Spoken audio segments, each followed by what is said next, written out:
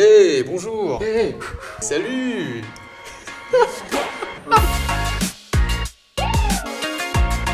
Vous lancez votre business, mais il vous manque des fonds pour vous lancer sereinement. Ces questions reviennent régulièrement et on est là pour y répondre.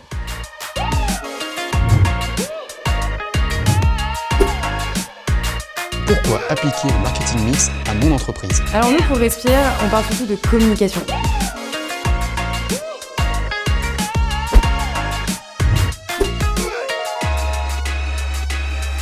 Vous faire accompagner vous aidera à y voir plus clair. C'est la fin de cet épisode. Allez, à bientôt. Hey. Oui, vous voulez créer une entreprise? Vous n'avez pas d'idée? Vous avez peur de vous lancer? Alors cette vidéo est faite pour vous.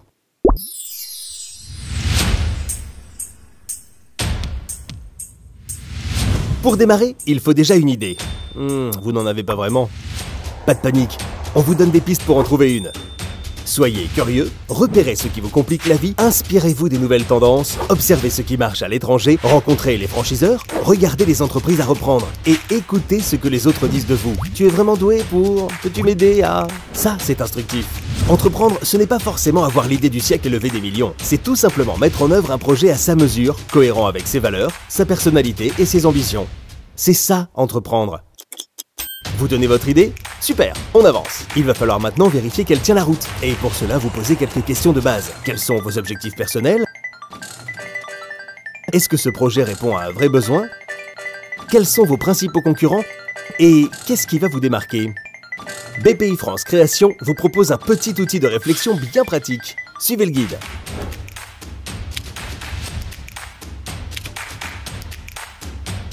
Créer une entreprise, c'est une aventure passionnante. Mais vous allez me dire, il existe des risques, non? Évidemment, entreprendre comporte une part de risque, on ne peut pas le nier. Mais pour qu'il soit acceptable, ce risque doit être identifié et maîtrisé. Et ça, nous vous aidons à le faire.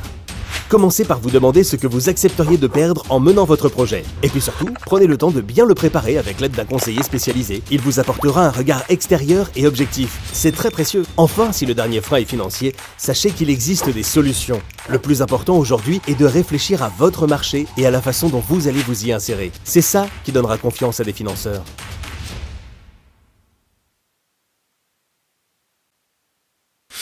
Vous tenez votre idée ? Bonne nouvelle, vous souhaitez maintenant préparer la création de votre entreprise et vous avez des questions? Parfait, on prend le temps d'y répondre.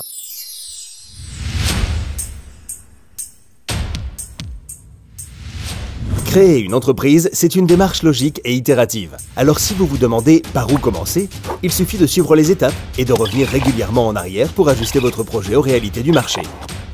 Oui, mais faut-il obligatoirement faire une étude de marché? Comment m'y prendre? Comment évaluer mes besoins financiers? Comment... Stop!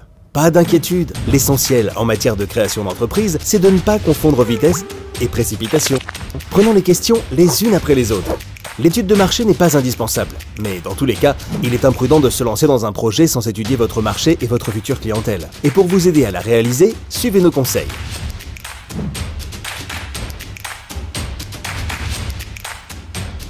La clé de la réussite, c'est de prendre le temps de bien préparer votre projet en amont, de vous fixer un cap et d'anticiper d'éventuelles difficultés. Pour les besoins financiers, sachez qu'un projet bien préparé, cohérent et porté par un ou plusieurs créateurs motivés aura toutes les chances d'obtenir un financement. Il faut présenter aux financeurs un dossier complet, précis, clair et soigné. En un mot, vendeur.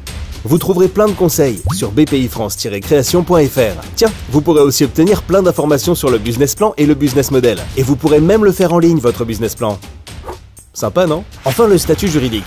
Il en existe de nombreux, et peut-être avez-vous peur de vous tromper. Sachez déjà qu'il n'existe pas de structure miracle. Elle doit être adaptée au projet, à sa finalité et à son ambition. Et comme pour la partie financière, vous pouvez vous faire accompagner par un conseiller spécialisé. En voilà une belle idée!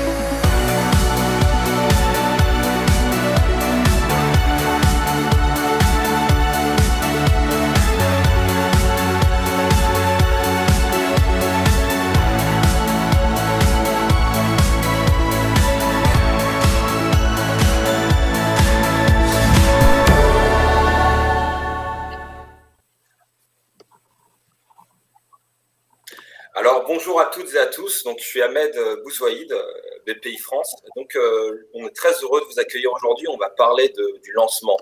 Se lancer pour un entrepreneur, c'est faire le premier pas, c'est le grand saut.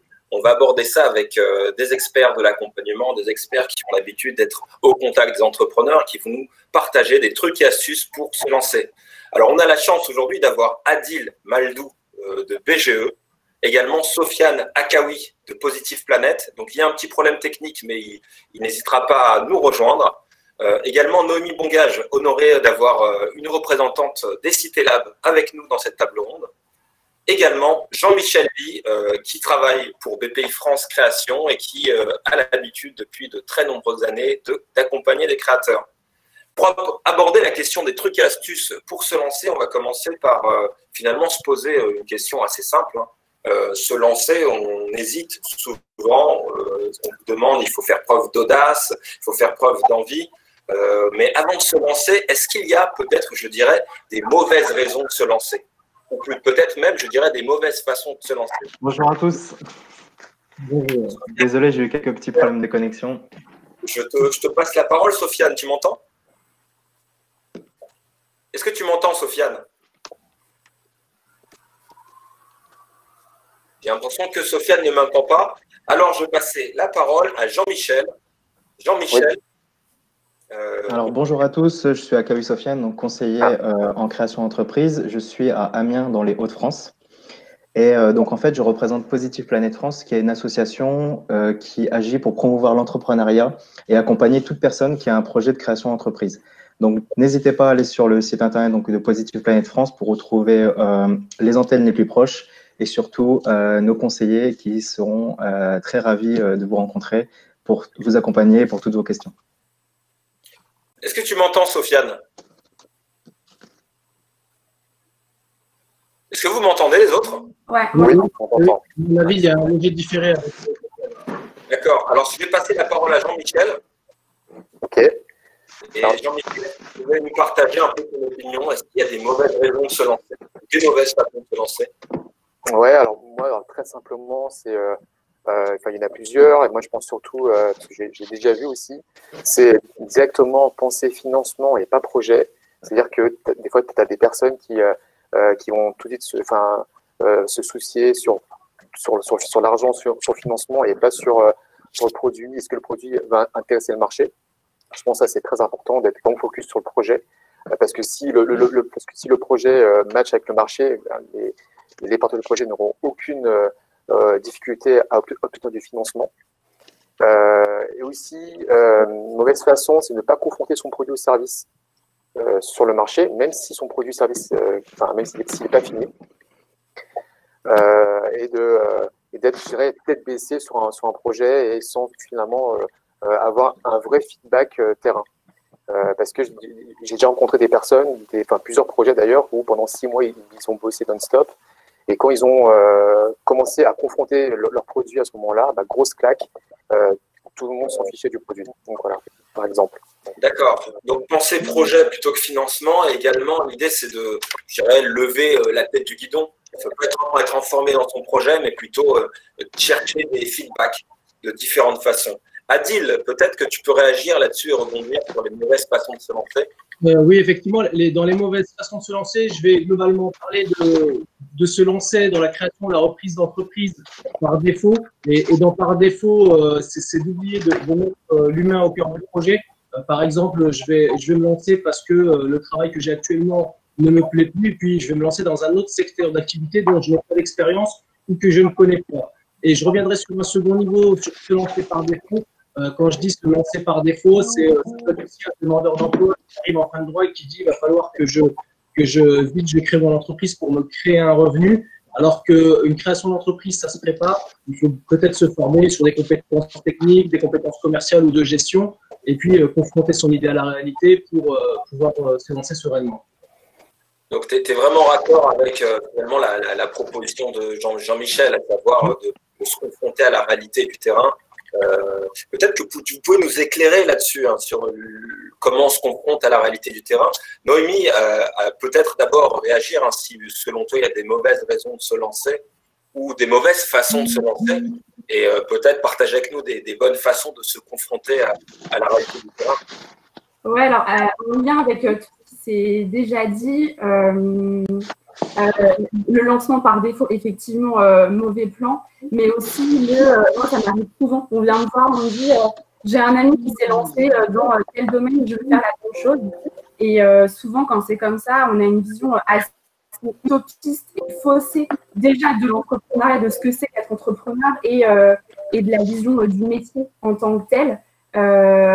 Et donc, c'est essentiel d'aller rencontrer des chefs d'entreprise qui se sont lancés pour avoir une vision concrète, faire une enquête terrain, en fait, c'est quoi le quotidien du chef d'entreprise, comment il débrouille au quotidien, qu'est-ce qu'il fait, et c'est quoi concrètement son métier, parce qu'on a souvent l'aspect production du métier en tant que tel, mais il y a, Adil l'a très bien dit, il y a l'aspect gestion, il y a aller vendre son produit, faire des devis, des factures, enfin tout ça. Donc voilà, et oui, sur la confrontation terrain, souvent ce qu'on fait au départ quand on veut se lancer, c'est j'en parle à mon entourage. Sauf qu'on sait très bien que l'entourage, il va être hyper bienveillant et ce qu'on fait, ça va être super et ils vont nous encourager. Sauf que concrètement, le client à qui on va vraiment vendre notre prestation, bah, il est souvent moins enthousiaste et vraiment aller le rencontrer, faire des projections de comment ça pourrait se passer et aller rencontrer des clients, aller rencontrer des partenaires pour avoir une vision réelle des choses. D'accord. Donc, en fait, éviter véritablement d'être dans une approche, je dirais, abstraite. Donc, on ne se confronte pas au terrain, on ne se confronte pas aux clients. Je reprendrai ce que disait Adil quand il évoquait l'idée de se rapprocher de l'humain. Donc, avoir des feedbacks. Et c'est vrai que c'est très juste ce que tu dis, Noémie. Si on se contente de feedback de notre entourage, ils seront peut-être pas… ils vont peut-être nous challenger et nous repousser dans nos retranchements. Qu'est-ce que tu en penses, Sofiane ? J'ai l'impression que Sofiane ne nous entend toujours pas. Alors, du coup, on va continuer à creuser ces aspects-là. J'ai entendu aussi, parmi vos réflexions, l'idée d'enquête. Comment finalement on fait cette enquête? Est-ce qu'on fait une enquête, on s'improvise tous Sherlock Holmes ou tous statisticiens? Comment on fait cette enquête? Jean-Michel, tu as peut-être des idées? Alors, j'ai quelques idées. Alors, déjà, sur le site de Bpifrance Création, il y a du contenu sur comment faire son questionnaire. Si vous devez faire cette fameuse enquête, je penserai déjà peut-être par là. Après, partir du système de l'entonnoir avec des questions qui vont être attractives et après vous allez affiner sur les besoins et après sur le profil client. Après, il y a aussi d'autres systèmes, je dirais, d'enquête, de feedback comme tu sais, faire une landing page, une page d'atterrissage qui explique ce que tu fais, ta proposition de valeur, qui tu es, etc.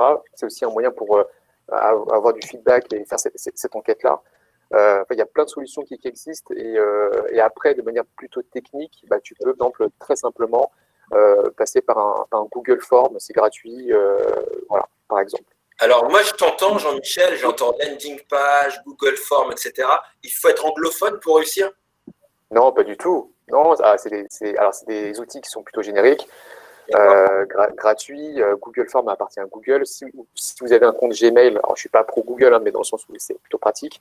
Mais il y a quand même pas mal de possibilités. Après, il y a aussi sur le contenu dont je vous parle sur le site bpifrancecreation.fr, vous avez également des outils qui vous sont présentés et vraiment de manière objective.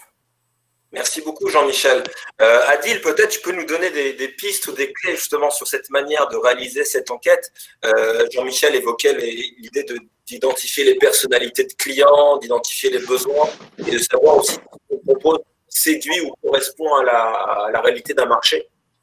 De toute façon, oui, effectivement, quand on va faire une enquête, que ce soit en ligne ou terrain, on va toujours aller à la rencontre du client. Donc, il a bien évoqué cette façon en entonnoir. Moi, ce que je conseille aux personnes, c'est toujours de prendre le contact des personnes que l'on a croisées, soit si c'est une enquête terrain, soit si c'est sur Internet, parce que c'est les gens qui ont répondu favorablement à votre questionnaire sont certainement vos futurs clients. Donc, si c'est les futurs clients, ce sera plus facile de les relancer au moment de la création. Si j'ai pensé à prendre un mail, un numéro de téléphone pour faire un mailing ou une campagne SMS. Et ça peut très bien s'appliquer à la fois sur le questionnaire, que sur le Google Form, que sur l'enquête que l'on va administrer par le biais des réseaux sociaux. Et en plus, on a de super outils sur les réseaux sociaux. On peut identifier une clientèle type, une catégorie d'âge, par exemple, qui soit 25-40 ans, sur un territoire autour de 20 km autour de mon territoire. Et ça va cibler la prospection et ça va être plus facile de les relancer parce qu'on aura été visé au cœur de la cible. Et la clientèle s'intéressera plus facilement à notre produit si elle a été enthousiaste dès lors des questionnaires. Merci beaucoup, Adil. En fait, si je comprends bien, donc il faut cibler, il faut profiler. Donc, c'est vraiment profiler, n'hésitez pas. C'est essayer de comprendre c'est quoi le type des clients. Est-ce que c'est un homme, une femme, quel est son âge, où est-ce qu'il habite. Et Adil, ce que tu nous dis, c'est que les réseaux sociaux nous proposent différents outils qui permettent d'identifier ça. Et autre chose, moi, quand je vous écoute, est-ce que c'est des choses qu'on fait avant ou après la création? Est-ce qu'il faut créer sa boîte pour faire cette étude de marché, cette enquête, ou il faut le faire après, Noémie? Bah, ça se fait autant avant que après, finalement, parce que dans un premier temps, il faut d'abord construire le projet et après, bah, une fois que l'entreprise elle est lancée, bah, il y a forcément un moment des perspectives de développement à avoir et on a envie de lancer de nouvelles choses, de nouveaux produits ou services. Et bah, en fait, le principe, il est le même. Il faut voir si en face, il y a la demande et aller toujours questionner ses clients pour lancer de nouveaux produits, mais aussi des fois pour simplement améliorer ce qu'on appelle, donc avoir un feedback en fait, de ses clients. Donc, en continu, on va essayer d'écouter ses clients pour comprendre qu'est-ce qu'ils aiment, qu'est-ce qu'ils désirent et comment on peut leur répondre, leur proposer des solutions à leurs besoins. C'est bien ça. Hein, okay. Et pour ce faire, en fait, une enquête, c'est utiliser les outils, à savoir aller écouter les gens qui sont autour de nous. Est-ce qu'on peut aller rencontrer des professionnels, par exemple, des gens qui ont déjà fait lancer des activités similaires? Qu'est-ce que tu en penses, Jean-Michel? Moi, je pense que c'est une très bonne idée de se rapprocher d'autres professionnels. Alors, il y a différents événements. Alors, la période fait que c'est un peu compliqué, mais par exemple, LinkedIn, ça marche très bien. En période, je dirais, normale, les salons sont aussi propices. Après, il y a aussi des salons virtuels. D'accord. Mais moi, bien sûr, il faut confronter des gens qui sont experts du métier, qui sont du métier, qui lui donneront une visibilité vraiment concrète. Et ça fait partie de l'étude de marché, sur cette recherche d'infos auprès des pros. Et en fait, ce qu'il faut, c'est aussi, enfin, tu l'as très bien dit, mais de bien segmenter sa cible de clientèle, déjà qui va être l'acheteur, l'utilisateur et le prescripteur. Donc tout ça, c'est aussi intéressant. Et tu peux nous définir rapidement qui va être acheteur? Donc acheteur, celui qui va acheter. Celui qui va être utilisateur, tu peux nous donner un exemple, par exemple? Par exemple, je sais pas, tu peux prendre l'exemple du jouet. Alors là, c'est la période. Le jouet, par exemple, l'enfant qui voit la pub à la télé va être le prescripteur parce qu'il va voir ses parents et ses parents vont acheter le produit et c'est l'enfant qui va l'utiliser, qui va jouer. D'accord, très bien. Donc effectivement, en fait, celui qui l'utilise en définitive, c'est pas forcément celui qui achète. Exactement, oui. Mais il faut bien identifier ça. Ok, super. Donc si je comprends bien, il faut mener une enquête et pour ce faire, il n'y a pas d'autre moyen que d'aller écouter ses clients. On peut aussi aller écouter les professionnels similaires. Est-ce qu'il arrive que des entrepreneurs que vous rencontrez, vous dites, craignent finalement d'aller interroger des professionnels en se disant parce qu'ils se vivent comme des concurrents? Quels conseils on peut leur donner, Adil, par exemple? Est-ce que ça t'arrive, ce cas de figure? Oui, alors moi j'essaie toujours de trouver une complémentarité pour que la personne puisse avoir rapidement accès à l'information.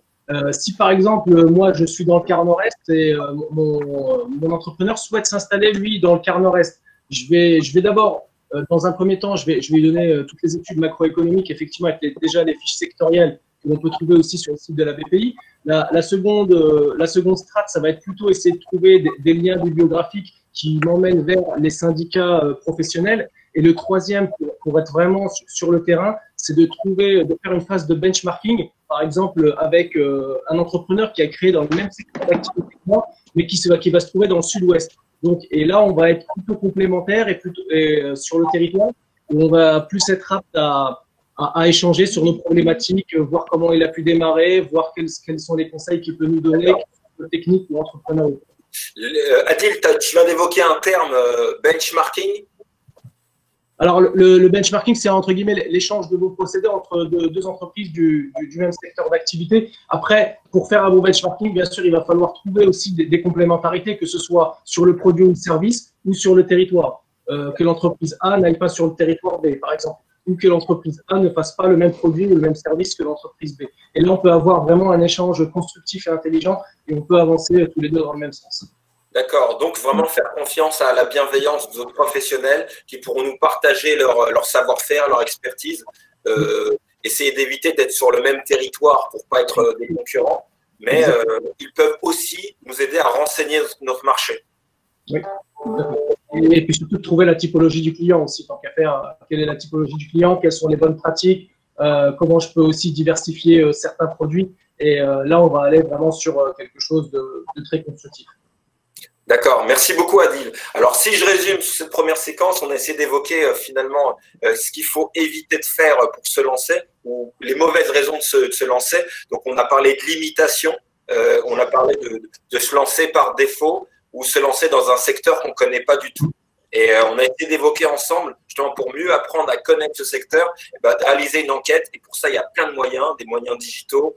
Adil a rappelé la force des outils numériques et des réseaux sociaux pour affiner notre recherche. Jean-Michel a évoqué vraiment essayer de profiler notre client type. Et Noémie et tout le monde, enfin, on a évoqué l'idée aussi.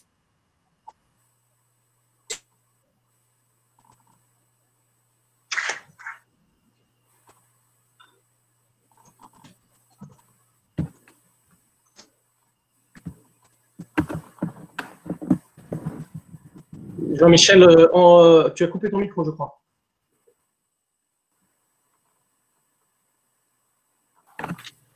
Ouais, désolé, le micro.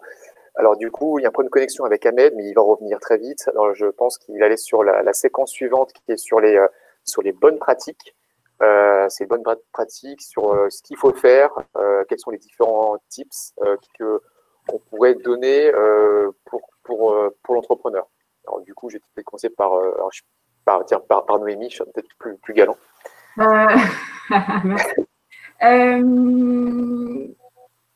Les questions à se poser, il y en a plein.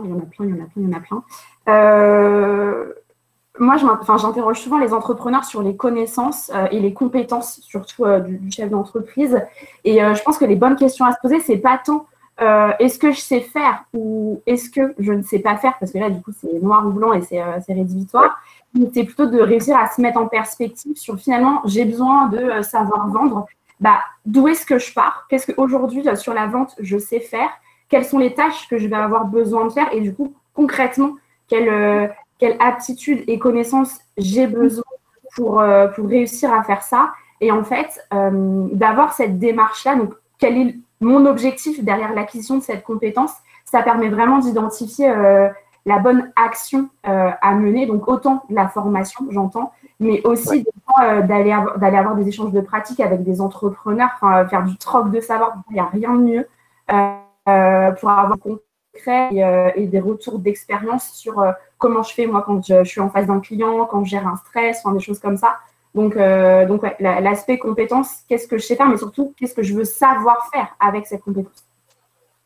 Ok, toujours en lien avec son projet, comment finalement les compétences vont aider le dirigeant finalement à se développer.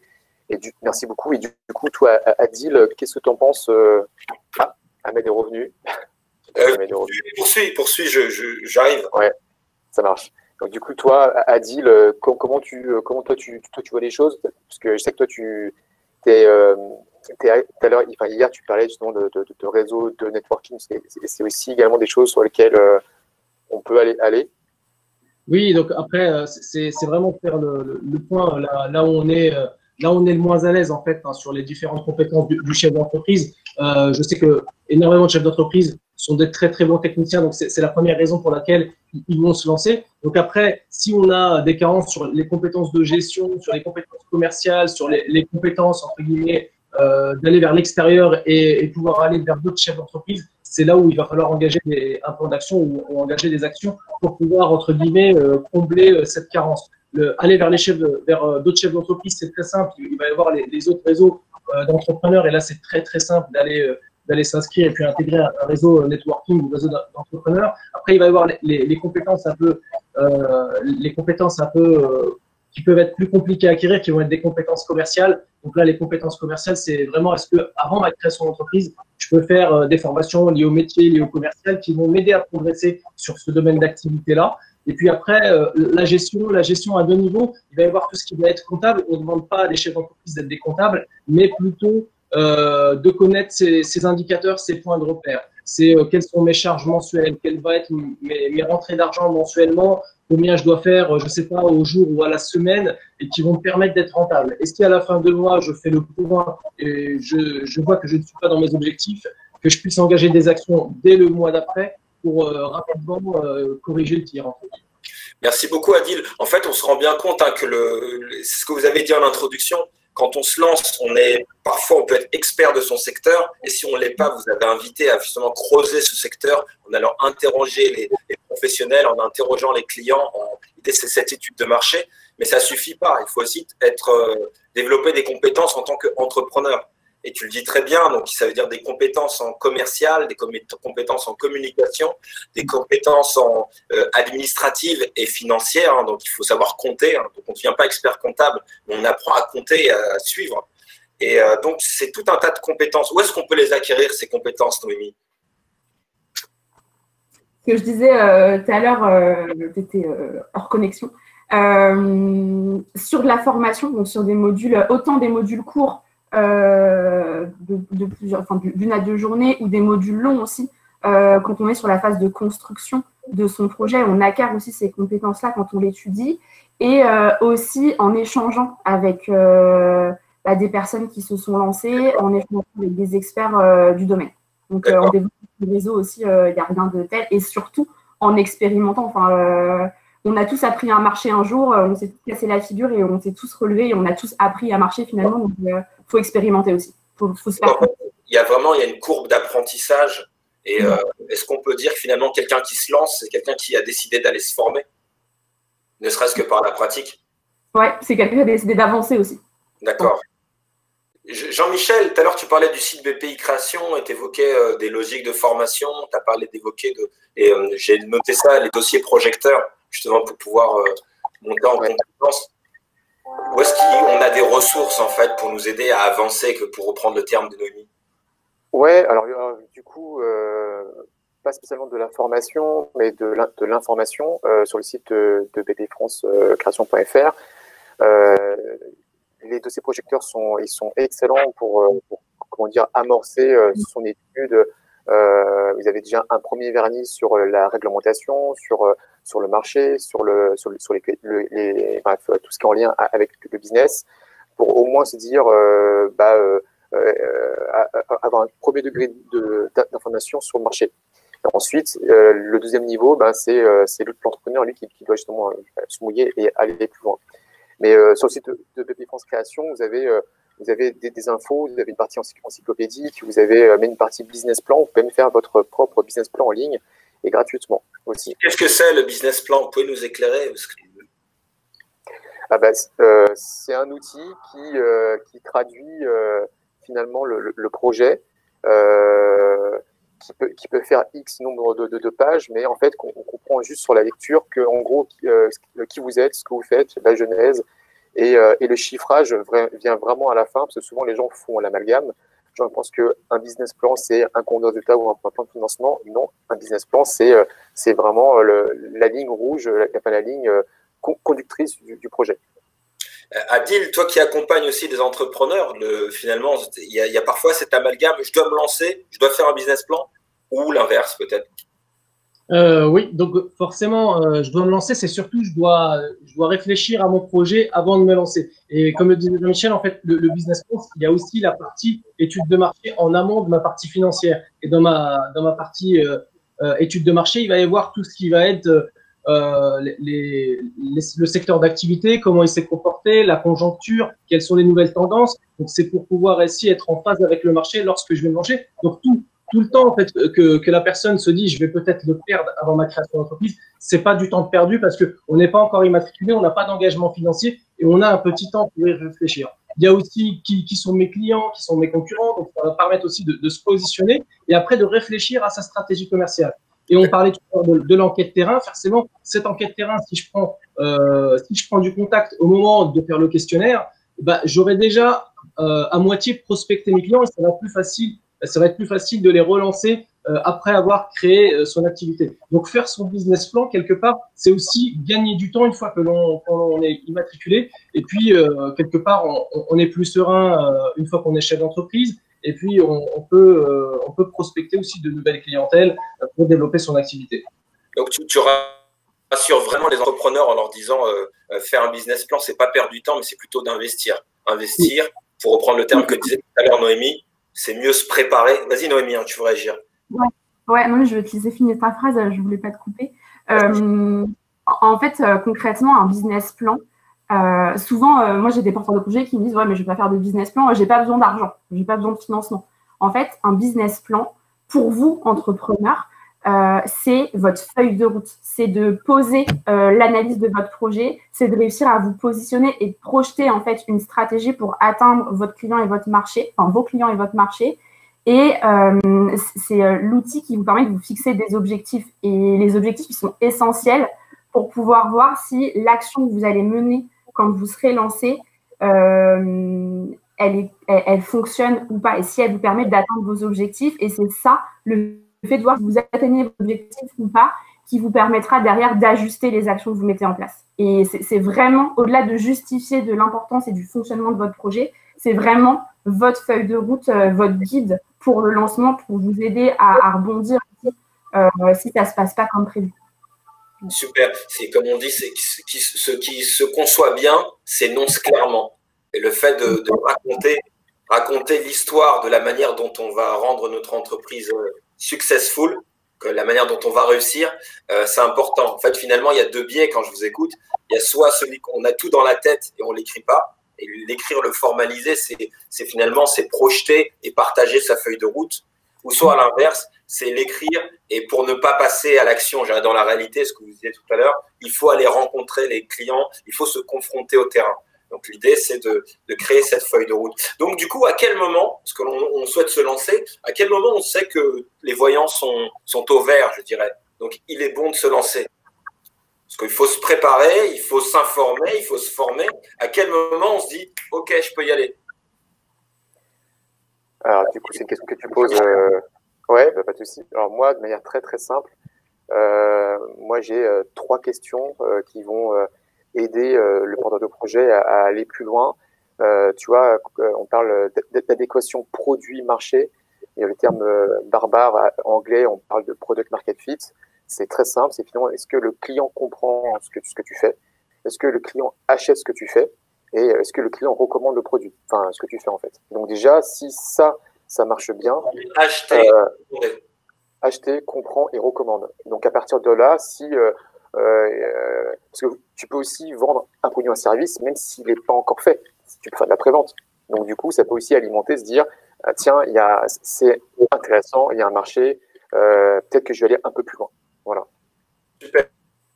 Super. D'autres éclairages là-dessus, sur cet aspect? Qu'est-ce qui fait que tous les voyants sont au vert et on peut se lancer? Vous donnez le top départ. Adil, tu auras un conseil? Donc, toujours pour compléter l'intervention précédente, moi je dis quand les voyants sont au vert, c'est quand on arrive à fédérer à la fois ses clients que l'on a pris lors de l'enquête terrain. Donc, ça permettra de relancer. Effectivement, s'ils reviennent vers nous, c'est déjà un bon retour. Il y a aussi le comment ça s'appelle, on en a parlé juste avant, c'est les préventes, et les préventes sont aussi disponibles sur tout ce qui va être crowdfunding, qui est le financement participatif. On peut faire des préventes avec par exemple le site Ulule, et forcément si vous arrivez à fédérer une centaine ou voire même plus d'un millier de clients, c'est que c'est très bon signe pour votre produit. Et puis une troisième chose, c'est fédérer des partenaires et des financeurs. Si vous avez réussi à fédérer autour de votre projet des investisseurs, des banquiers, une association de prêt à taux zéro, c'est aussi que c'est réconfortant et bon signe pour la suite. Donc, c'est que les voyants sont aussi au vert pour vous lancer. D'accord. Bon, on peut, comment dire, pour allumer un feu, il faut une flamme. Et quelque part, on doit créer de l'adhésion, convaincre.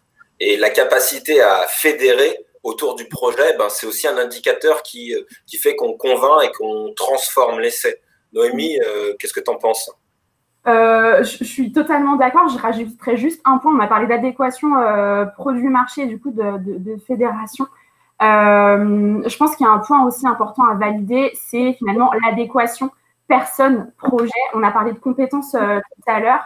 Et je pense un point qui a validé aussi, c'est finalement, je veux entreprendre, je veux me lancer. Quels sont mes objectifs, quelles sont mes contraintes et mes délais personnels aussi dans mon projet. Combien de temps reste Pôle emploi si j'ai des droits à Pôle emploi? Est-ce que j'ai la possibilité, si je suis salariée, de passer sur un mi-temps pour pouvoir lancer de façon sécure le projet? Est-ce que j'envisage peut-être dans un an de faire un achat IMO qui peut parfois être bloquant si je me lance parce qu'on crée une instabilité sur le côté financier perso. Donc, il y a cet aspect-là aussi qui est hyper important à valider, c'est moi, en tant que personne, quels sont mes projets aussi à moi et aussi à mon foyer, parce que souvent, on n'est pas tout seul. On peut être seul à la barre de son entreprise, mais dans le projet en tant que tel, jamais. Je comprends. En fait, l'idée, c'est que chaque entrepreneur, il a des contraintes matérielles, hein, devoir remplir son frigo, payer un loyer, peut-être assumer des responsabilités avec sa famille, dans son ménage, son couple. Il y a aussi une ambition personnelle. Est-ce que son projet résonne positivement avec ses ambitions? Est-ce que le projet finalement lui ressemble, hein, pour le dire simplement? Et donc, est-ce que le projet participe à l'accomplissement d'un projet de vie? C'est un peu ça que tu dis, Noémie. Ouais, je pense que là-dessus, il y a quatre questions à se poser. C'est qu'est-ce que j'aime faire sur les ambitions perso? Qu'est-ce que j'aime faire? Qu'est-ce que je sais faire? Quelles sont les choses pour lesquelles je suis douée? Et les choses pour lesquelles j'aimerais être payée. Si demain, je peux payer mon propre emploi, je vais être payée pour faire quoi? Ok, super. Super. Donc, ça suppose véritablement, finalement, une logique d'introspection. Moi, quand je t'écoute comme ça m'interroge quand même parce que je me dis, est-ce qu'on est capable soi-même de faire sa propre introspection et d'apporter des réponses équilibrées juste à ces questionnements-là? Mais c'est pour ça qu'on est là, Ahmed. D'accord. Donc, ce que tu c'est d'être aidé, d'être accompagné, d'avoir un regard extérieur. Qu'est-ce que tu en penses, Adil?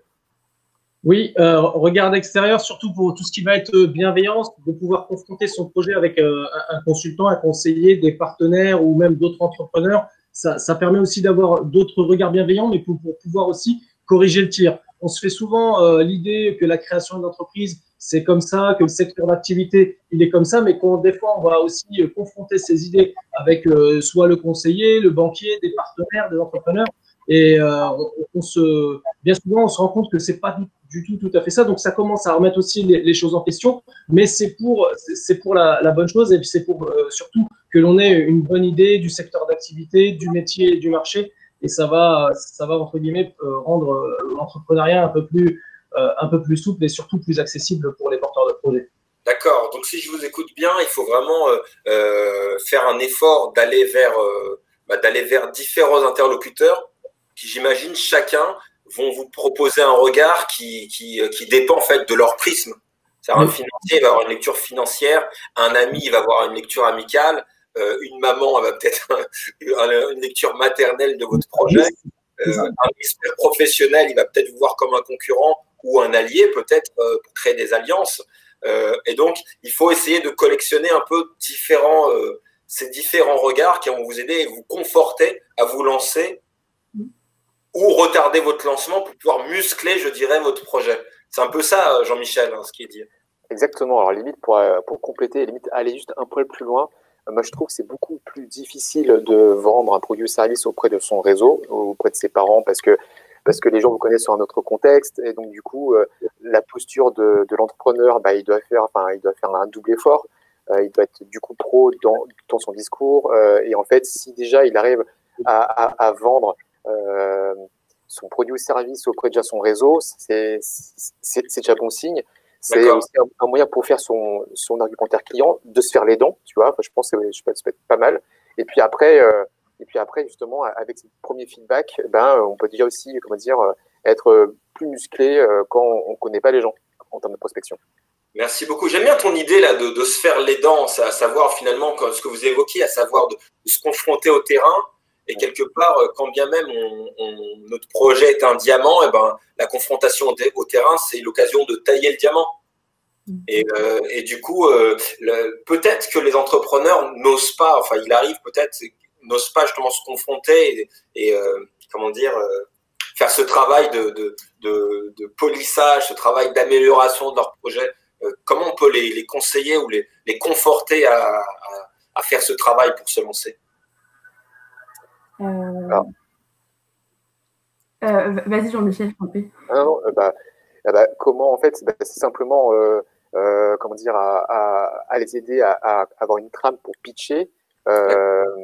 Enfin, après, il ne faut pas être pro du pitch, mais je pense qu'il faut aussi être un peu naturel de comprendre vraiment ce qu'il fait et ce qu'il propose.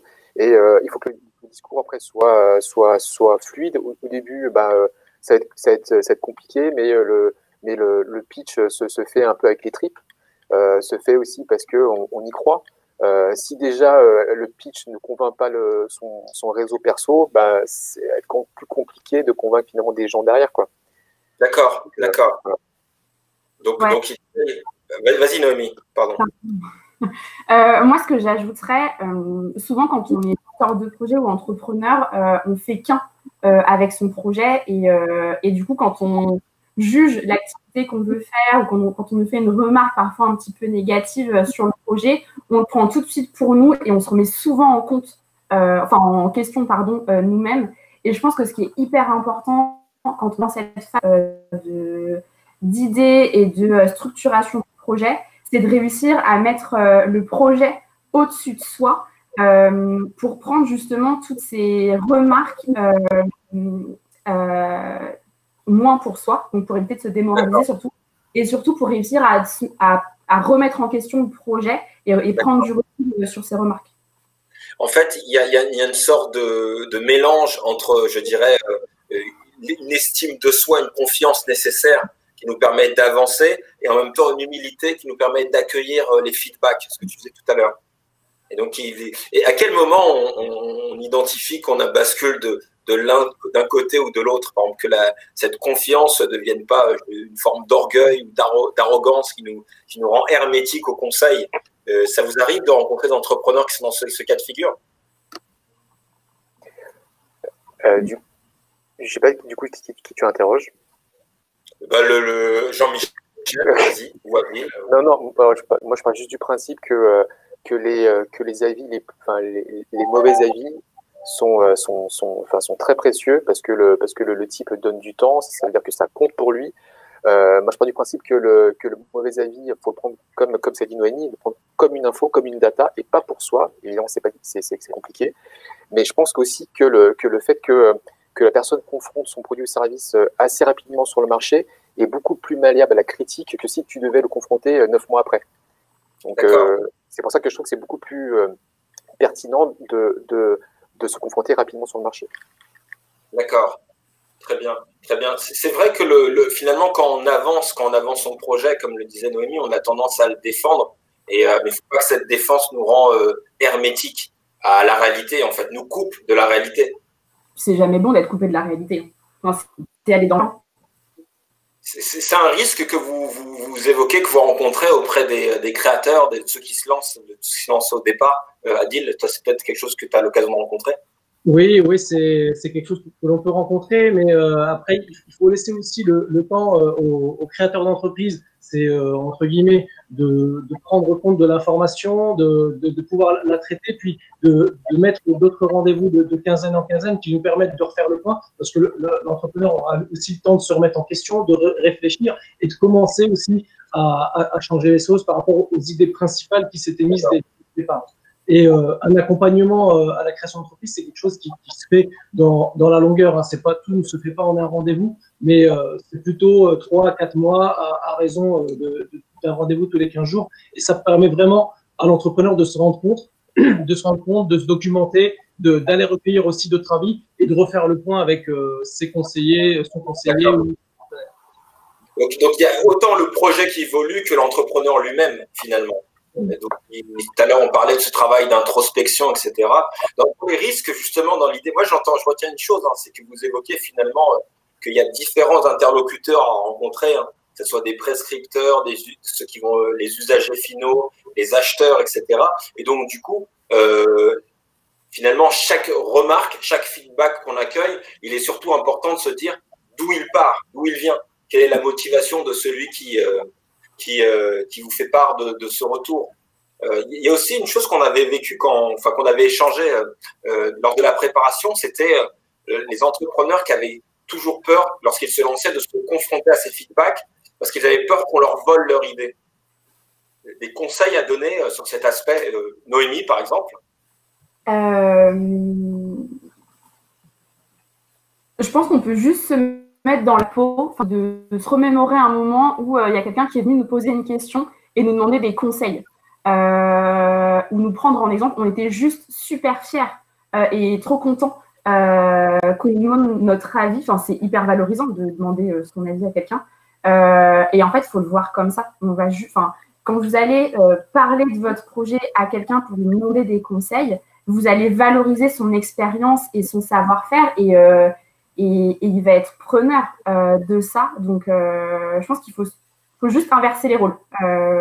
On adore être pris en exemple et être sollicité. D'accord. En fait, donc, il faut faire confiance à l'envie des uns et des autres de vous aider, parce que ça les aide eux aussi, ça les valorise. Ça montre que vous portez de l'intérêt aussi à leur expertise et à leur regard. Ouais. Jean-Michel, peut-être? Alors moi, je suis assez tranchant sur l'histoire des idées. Moi, je pars du principe que les idées n'ont aucune valeur. Depuis qu'il y a Internet, maintenant, avec Facebook, tu peux copier une idée en quelques semaines, quelques mois. Moi, je pense que ce qui est super important, c'est sur la rapidité d'exécution au final du projet. D'où l'importance, je me répète encore une fois, mais de se confronter sur le marché. Mais surtout, pour compléter en fait ce que je raconte, mais c'est de mettre de l'intensité. C'est-à-dire que quand tu lances un projet, il faut que tu sois à fond, et même de manière techniquement. Tout à l'heure, on parlait de landing page, et par exemple, ou de crowdfunding. Et du coup, pendant une période donnée, on communique, on rencontre des gens, on est visible, et donc voilà, donc on va mettre beaucoup d'intensité dans le projet.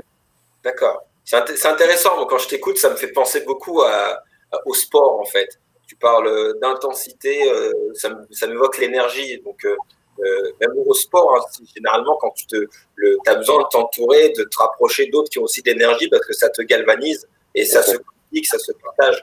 Je ne sais pas ce que tu en penses, Adil. Oui, effectivement, savoir s'entourer, c'est aussi une chose. Moi, je demande aussi aux entrepreneurs d'anticiper à deux niveaux. La première chose, c'est qu'une idée innovante, il faut savoir aussi la protéger si vous avez peur que l'on vous la copie, mais aussi de savoir se réinventer. Quelqu'un qui est créatif dans l'âme, s'il a une idée A et puis qu'il est prêt à la lancer, qu'elle est protégée, il va la mettre sur le marché, il a déjà l'idée B en route. Donc après, c'est aussi de savoir anticiper en protégeant, mais anticiper en sachant se réinventer. Et c'est là où toutes les qualités d'un entrepreneur qui vont faire que lui va pérenniser son entreprise et le produit, certes, va être obsolète, mais son entreprise va continuer d'être pérenne. Et une question, parce qu'en fait, tu parlais justement de le lancement, se réinventer. Je fais le lien avec ce qu'évoquait Jean-Michel sur l'idée d'intensité. Est-ce que c'est pas différentes personnalités aussi? Ce que je veux dire, il y en a qui peuvent mettre beaucoup d'énergie et qui aiment justement l'excitation de déployer beaucoup d'énergie, mais qui ne sont pas je dirais, ils n'arrivent pas à s'inscrire dans une routine où ça demande moins d'intensité, mais c'est là où ça demande de faire tourner une boîte, clairement. Est-ce qu'on n'a pas deux types de profils différents?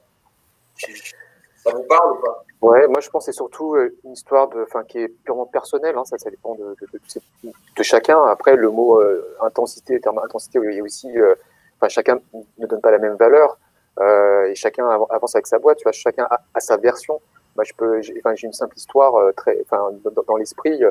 Tu as un truc qui s'appelle le trombone challenge. C'est un prof au Canada qui donnait un trombone à chaque étudiant. Chaque étudiant devait, pendant l'année, troquer ce trombone-là par le troc le plus gros avec un nombre de trocs illimité.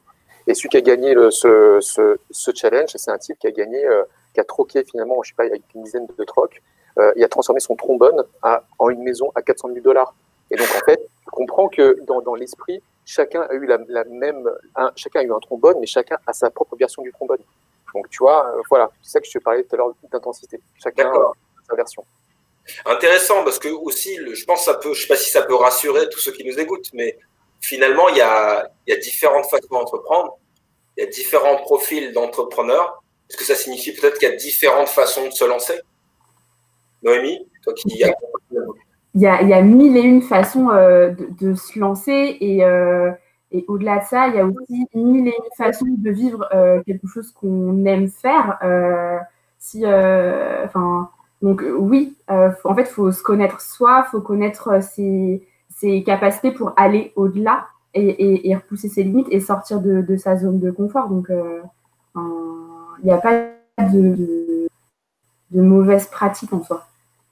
Et est-ce que les entrepreneurs qui, justement, dans cette idée finalement, il y a différentes façons d'entreprendre, les entrepreneurs que vous rencontrez, quand justement ils sont au départ sur une phase de lancement, ils viennent avec une idée reçue de ce qu'est l'entrepreneur, de ce qu'il doit être, et cette idée qui peut les amener jusqu'à se renier, eux, qui ils sont, en fait. Enfin, ou plutôt à se dénigrer ou pas identifier les atouts qu'ils pourraient avoir. Ça peut arriver, Adil, par exemple? Oui, effectivement, ça peut arriver, mais après, nous, on est aussi dans un rôle de conseil et forcément, toutes les personnes qui vont entrer chez nous en accompagnement ne vont pas forcément aller à la création d'entreprise parce qu'il existe aussi beaucoup d'alternatives. Beaucoup d'alternatives pour sécuriser, entre guillemets, leur parcours, qui va être peut-être le portage salarial, intégrer une coopérative d'activité et d'emploi ou intégrer une couveuse d'entreprise qui va permettre de tester l'activité d'un certain nombre de mois pour se rassurer et après créer son activité. Et il y a des dispositifs comme la coopérative d'activité et d'emploi qui, eux, n'ont pas de limitation dans la durée. Donc, si vraiment l'entrepreneur se sent bien dans ce dispositif, des années dans la coopérative. D'accord, très bien. Alors, donc, pour résumer un peu toutes les étapes qu'on a vues, donc il y a quand même l'idée de se préparer. La préparation, ça suppose finalement de recueillir de l'information, de se former aussi, parce qu'il a été très justement rappelé par les uns et les autres que c'est pas seulement entreprendre, c'est pas seulement être expert dans son cœur d'activité, mais c'est aussi développer des compétences pour gérer une entreprise, pour communiquer sur sa marque. Parfois, il y a un volet RH de ressources humaines où on va gérer des équipes. Il faut savoir compter, on ne demande pas être comptable, mais il faut avoir quelques bases. Enfin, voilà, il y a l'ensemble de ces éléments qui ont été vus. Également, Noémie, elle a beaucoup rappelé le travail d'introspection. C'est un peu connais-toi toi-même. Hein. Donc, à savoir identifier ses forces, ses faiblesses ou plutôt les complémentarités dont on va avoir besoin pour réussir. Guider, on va dire, pour rester positif. Exactement, voilà, tout à fait. Et avec l'idée de chercher des complémentarités. Et avec ce que j'ai cru comprendre, c'est que c'est un travail continu. C'est pas un moment qu'on fait à l'instant T où on se lance, mais c'est tout au long de son projet où on va continuer à se challenger et avoir différents niveaux d'intensité, pour reprendre le terme de Jean-Michel. Vous avez des tips à ajouter avant de passer de recueillir les questions des entrepreneurs? Ouais. Alors moi, j'aurais un truc, mais c'est pas forcément un tips, mais c'est un truc que j'aimerais partager parce que c'est revenu plusieurs fois de mon côté ces dernières semaines. On me pose souvent la question, peut-être que vous l'avez aussi, mais est-ce que en ce moment, c'est le bon moment pour se lancer avec tout le contexte qu'on connaît. Et j'ai entendu et j'ai lu plusieurs fois cette phrase ces dernières semaines qui est comment le mot crise est écrit en chinois. Il est écrit avec deux signes, qui est le danger et l'occasion. Donc le danger, c'est la peur, c'est l'inconnu, c'est l'imprévu qui va parfois nous bloquer et faire qu'on reste où on est. Et en fait, je pense que l'entrepreneuriat, c'est se pousser à aller voir au-delà de ce brouillard de la peur et de l'inconnu, justement pour aller détecter, chercher et exploiter en fait de nouvelles occasions et de nouvelles opportunités. Donc voilà, je voulais avoir ce petit partage avec vous qui peut-être fera écho chez certains. Donc l'entrepreneur, il va aussi être à l'écoute de la situation pour détecter, je dirais, les signaux faibles et identifier comment il peut la tourner à son avantage. c'est aller détecter les opportunités. C'est ça, c'est d'en voir ce qui déraille, saisir des opportunités. Et c'est ça l'entrepreneuriat. Alors, on a quelques questions que je me permets de vous partager. N'hésitez pas à répondre, sinon je désignerai l'un ou l'une d'entre vous, à savoir, donc d'abord on nous pose la question s'il est possible de solliciter des mécènes, par exemple, ou pour avoir des aides financières ou avoir un accompagnement financier dans le cadre de sa démarche de création. Alors, dans le cadre de sa démarche de création, solliciter des mécènes, il existe des réseaux de business angels. Donc, vous allez sur France Business Angels et là, vous pouvez rencontrer les business angels de votre territoire, présenter votre projet, puis voir avec eux s'ils peuvent investir dans votre projet ou carrément dans le capital. Après, les aides financières ou les accompagnements financiers dans le cadre de création d'activités, je ne sais pas d'où est la personne, mais je vais répondre de manière générale. Dans tous les cas, vous pouvez aller sur le site aide-création, aide-entreprise.fr, tout est au pluriel, aide au pluriel, -du-6, entreprise au pluriel.fr. Vous cochez création, reprise, innovation ou développement selon votre cas. Vous allez cocher également votre département et vous allez avoir tous les appels à projets, les aides, les exonérations qui sont liées à votre territoire ou votre activité. Merci beaucoup, Adil. Jean-Michel, une question et tout de suite, on va accueillir Jason qui va nous partager les questions des participants. Jean-Michel, on a une question qui est spécifique. On a évoqué, il y a différentes formes d'accompagnement, donc il y a certainement des accompagnements spécifiques en fonction de son besoin. Là, la question, elle repose sur l'idée de est-ce qu'il y a des accompagnements spécialisés pour l'industrie? Salut, Jason. Salut à tous, merci pour votre témoignage. Vas-y, Jean-Michel. Pour l'industrie, oui, sûrement. Enfin, après, je sais que ça dépend où est-ce que la personne est située géographiquement, mais il y a des structures qui sont adaptées en fonction de la typologie de l'activité. Ça peut être de l'artisanat, du commerce ou de l'industrie. Après, ça dépend de là où est-ce qu'il est. Après, c'est à lui de faire peut-être la démarche de se renseigner sur les différents réseaux d'accompagnement qu'il rencontre, physiquement, qu'il rencontre au moins une fois. Et voilà, il verra justement sur place. Alors, merci Jean-Michel pour ta réponse. Je vais prendre une autre question tout de suite de Catherine, qui va un peu revenir justement sur ce qu'on a dit tout à l'heure par rapport au fait de se confronter à ce marché, d'aller recueillir des avis. Que pensez-vous de la possibilité d'interroger des concurrents potentiels? Faut y aller. Ouais, moi je trouve ça génial. Ouais, c'est essentiel. En fait, excuse-moi, Michel. En fait, on voit souvent les concurrents comme des concurrents, alors que parfois ça peut être des partenaires. Ils peuvent, quand on est sur Sollicité, répondre aux besoins des clients. Ils peuvent être complémentaires aussi à notre offre. Donc, ouais, faut aller les rencontrer, ces concurrents. Ils peuvent être des belles sources d'informations.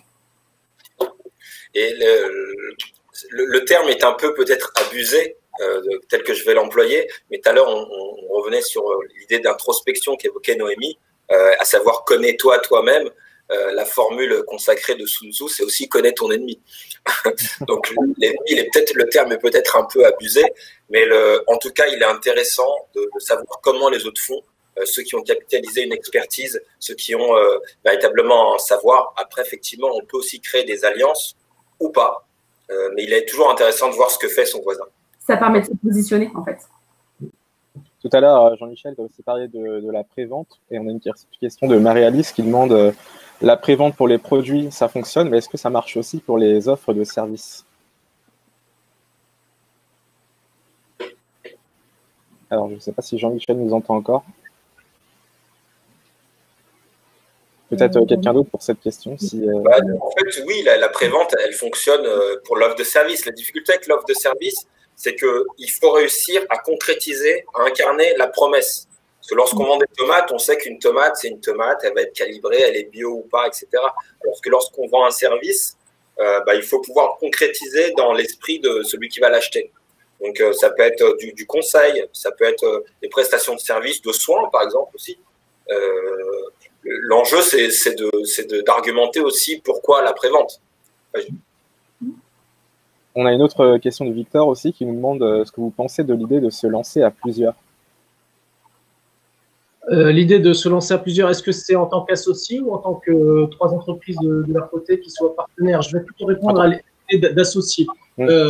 L'associé, donc moi, ce que je conseille, effectivement, c'est de trouver des complémentarités entre les personnes, entre les associés avec qui on va travailler dans un premier temps, parce qu'il y en a qui vont plutôt être techniciens, d'autres commerciaux, d'autres gestionnaires, et là, on a une vraie complémentarité entre trois associés.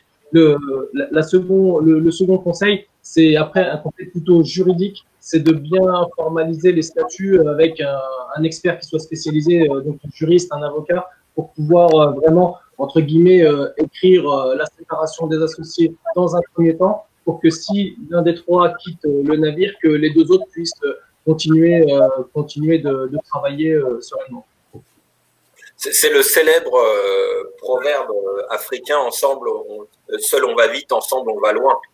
Après, l'idée, c'est lorsqu'on est ensemble, ça a aussi des répercussions. Et donc, il ne faut pas négliger cela. Parce que généralement, associé, c'est un mariage, littéralement. Donc, il faut savoir qui prend quoi et mettre tout ça à plat pour éviter les quiproquos.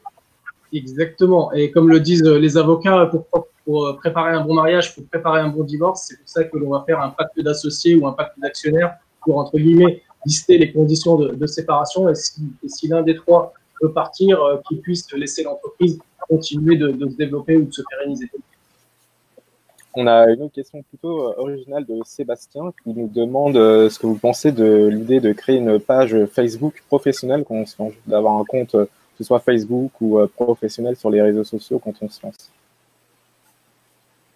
Moi, je dirais que c'est aujourd'hui les réseaux sociaux, la puissance des réseaux sociaux est juste incroyable. Ça a été rappelé en introduction, je ne sais plus si c'était Adil ou Jean-Michel, qui évoquait leur capacité à sourcer, à cibler extrêmement finement les profils de nos clients, les profils de nos interlocuteurs. Et en fait, ils sont conçus et adaptés pour cela. Après, ça demande une expertise et il faut aussi s'entourer des experts pour le faire. Après, ça peut être Facebook, Instagram, LinkedIn. Enfin, après, il faut aller sur le réseau ou la cible, alors qu'elle soit clientèle ou partenaire, soit. Faut aller sur le bon réseau. Alors, Facebook ou n'importe lequel, mais trouvez celui qui vous convient. On a une autre question d'Anne-Sophie qui revient un peu sur ce que vous avez dit tout à l'heure, Noémie, mais qui est justement, je trouve symptomatique de ce que vous avez dit. Est-ce que Anne-Sophie nous demande si vous n'avez pas peur que la crise empêche le bon développement d'une entreprise? Ça se prépare, ça s'anticipe. Alors, encore une fois, il peut toujours y avoir de l'imprévu, mais plus on est préparé, plus on a une stratégie en tête. Et je pense que mieux on peut rebondir. Alors, effectivement, après, je ne veux pas avoir une vision utopiste et loin de moi. Oui, il peut y avoir de la casse, mais c'est le risque à prendre. Et la question, c'est finalement, est-ce que vous êtes prête à prendre ce risque-là? Mais il faut le préparer. Il faut rappeler vraiment, merci beaucoup à Adil, Noémie, Sofiane qui ont planté Positive Planète et Jean-Michel, c'est que tous ces audacieux et audacieuses, parce qu'il faut aussi avoir un petit grain de folie, avouons-nous, pour se lancer. Mais s'ils réussissent, c'est aussi parce qu'ils s'entourent, ils s'appuient des bons conseils, ils s'appuient des structures, des organisations qui les accompagnent et qui mettent avec généralement les professionnels, et je pense qu'on l'a vu là au travers des échanges, plus que des professionnels, sont des personnes qui sont engagées, qui aiment ce qu'ils font et qui dédient finalement leur activité à vous faire réussir. Xavier également sur le chat qui demande quels sont vos conseils pour constituer une équipe après justement cette phase où on a réussi un peu à se développer. Pour constituer une équipe, c'est de savoir de quelles compétences vous ne disposez pas et dont vous avez besoin, surtout pour développer votre activité. C'est de partir d'un état des lieux et, entre guillemets, de boucher les trous dans la raquette. Si demain, vous voulez vous développer, je ne sais pas, dans l'industrie, dans l'innovation et que vous n'avez pas cette compétence au sein de votre entreprise, c'est peut-être cette compétence-là qu'il va falloir aller chercher et puis recruter et surtout d'agir. C'est un peu comme on disait tout à l'heure sur les associés ou sur le benchmarking, c'est d'agir toujours en complémentarité pour pouvoir créer une synergie au sein de votre entreprise. Exactement. Moi, je dirais, pour aller dans ton sens, Adil, finalement, ce qui motive justement cette coopération, enfin cette association, c'est, à mon sens, c'est trois choses. De l'argent, quelqu'un qui va apporter de l'argent, quelqu'un qui va apporter un réseau aussi, c'est un réseau soit de fournisseurs, soit de professionnels, soit un réseau de clients, etc. Et aussi de l'expertise. Et cette expertise, elle résonne toujours avec l'idée qu'il faut bien se connaître parce qu'il faut identifier des complémentarités. Et une fois qu'on a dit ça c'est le premier socle. Et le second socle, c'est quand même un socle de valeur. Parce que l'enjeu, c'est qu'on va partager une vision. Et donc, il faut que cette vision soit partagée. On a aussi une question de Gilles qui voudrait savoir comment trouver des solutions financières pour amorcer son projet. Amorcer son projet, il est en phase de démarrage ou il n'a pas encore fait son activité? Alors, il n'a pas précisé dans la question, mais… Parce que j'ai exactement comme exemple une personne que j'accompagne et puis qui a été primée au concours Talent des Cités le 1er octobre dernier, qui est Mohamed Rafi, qui a créé l'entreprise Gravipack.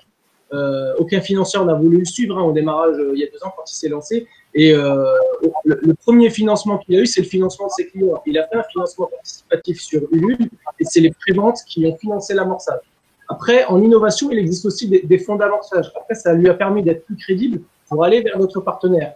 Aller mobiliser les fonds d'amorçage, après aller mobiliser les plateformes d'initiative avec les prêts à taux zéro, et après les banques sont venues en complément. Donc après, il faut trouver entre guillemets le premier financeur parmi ceux que je viens de citer, et après d'aller présenter le projet aux autres pour donner de la crédibilité à son démarrage, à son amorçage. Apparemment, ça doit être un projet qui doit être de l'innovation. Je répète le lien que j'ai dit tout à l'heure, aide-entreprise.fr. Il y a pas mal de fonds d'amorçage, la bourse French Tech, des appels à projets de l'innovation, des appels à projets de la BPI. Il faut faire un état des lieux de tous ces appels à projets-là et ça vous permettra aussi de trouver vos premiers financements pour démarrer votre activité. Écoutez, merci. Pour compléter un peu la question, la réponse, si je peux, Jason. Bien sûr, merci.